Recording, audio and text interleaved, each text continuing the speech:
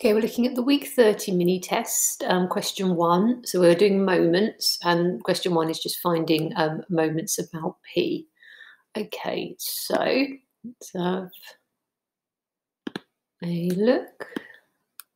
Okay, so hopefully quite a straightforward one to start you off. So for 1A, we're just doing so the moment is the force. So for 1A, that's 8 newtons times the perpendicular distance. Well, obviously they've labelled the right angle there, so 3 meters is the perpendicular distance.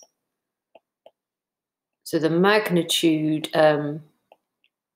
is 24 newton meters, and then you also need to specify which direction. So if you can imagine you've got a pivot at P, if you're pulling off to the right, that's going to be turning it in a clockwise direction. So that's going to be 24 newton meters clockwise. In your calculations, you can use positive for clockwise and negative for anti-clockwise. That's a sensible idea. But when you give your final answer, state whether it's clockwise or anti-clockwise. Okay, so same idea for B. But this time the force is not acting at a right angle. The distance is not at a right angle. So what I'm going to have to do would be, let's just quickly sketch it out. Okay, so what I want, so P is there, is the perpendicular distance. And you've done this a lot in other areas of mechanics, having to think about a right angle triangle.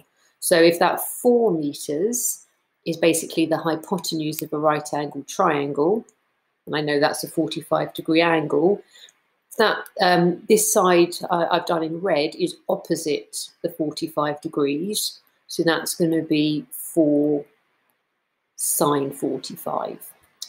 Okay, so so the moment for that one is going to be, what is the force? 10 newtons. So the force is 10 newtons, and the perpendicular distance is 4 sine 45 degrees. You might, I tell you one thing you might want to do actually, is you might not want to sort of bother with the units there necessarily, just so it makes it look a bit clearer.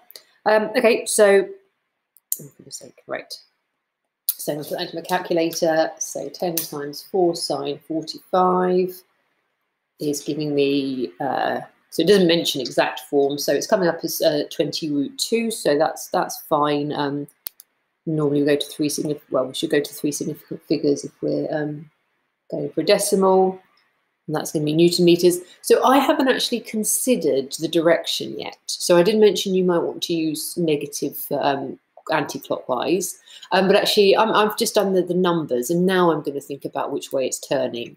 So if I'm sort of pivoting or turning about P and I'm pulling down to the left here, that is going to be turning anti-clockwise. So that's going to be a moment of 28.3 Newton meters. Oh, if I can spell.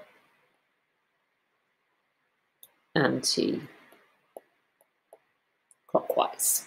Okay, that's question 1.